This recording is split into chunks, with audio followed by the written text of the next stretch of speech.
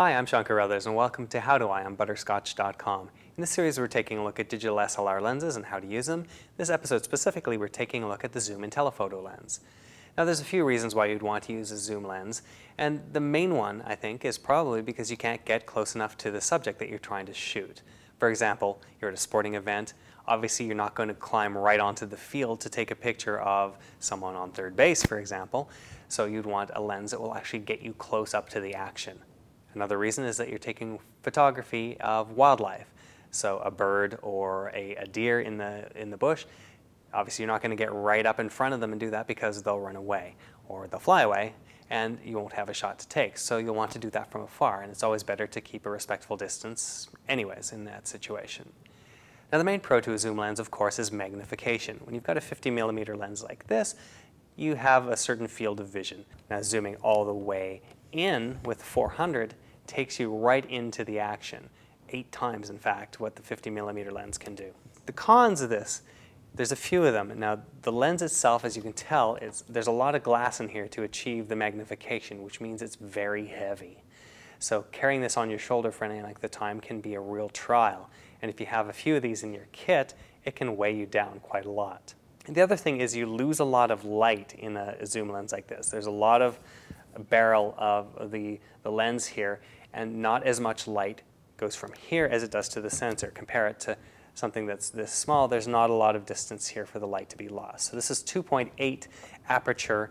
This one right here starts at 4.5 and goes all the way down to 5.6, which is basically losing a lot of light just by having the extra glass and extra barrel of the lens here.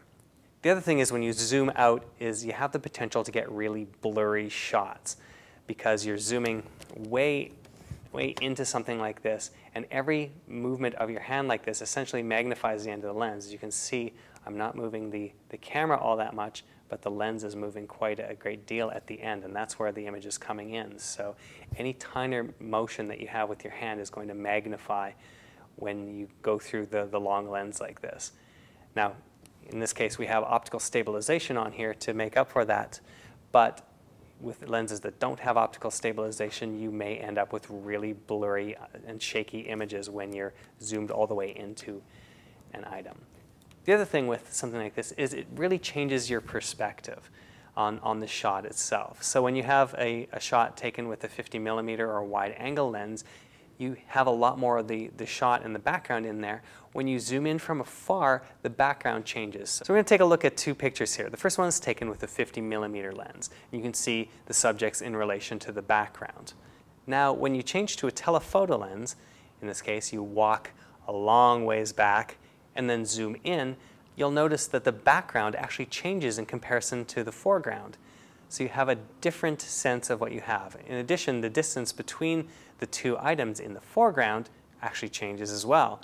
So you have less of a distance between them from the perspective of your new shot.